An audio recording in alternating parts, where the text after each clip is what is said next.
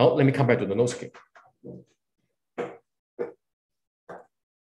Okay, so let me re-emphasize. Remember, every time you want to do an attack, it's an element of surprise. You want to give a person an element of surprise, what do?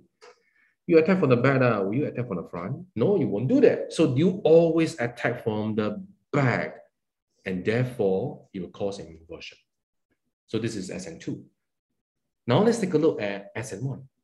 So what's the difference in SN1 then? Now SN1 is a bit different. SN1, instead of 2 molecules, now become 1 molecule. So this CX bond just break by itself.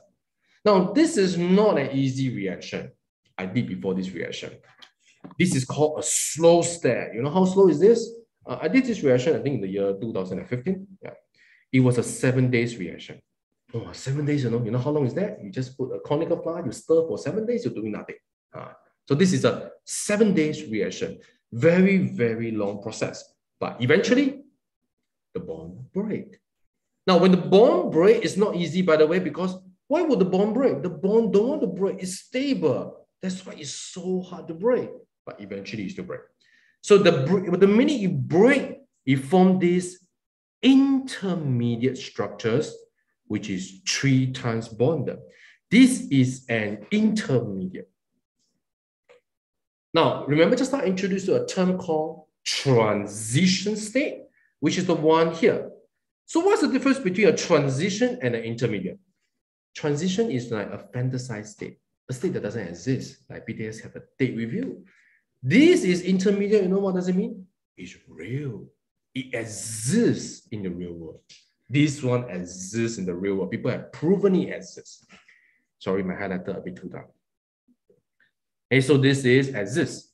Now, this carbon here is trigonal plane. Because it's a 3 times bonded species. You know how the trigonal planar molecule look like, right? Like a fidget spinner. Flat. So just imagine you place a molecule flat vertically.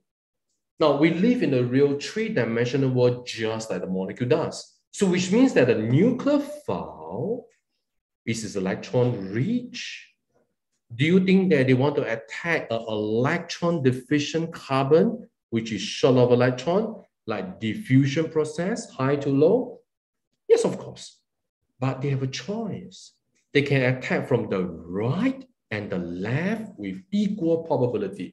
Because right now, there's nothing to block them. Right and left is perfectly possible because it's a flat molecule.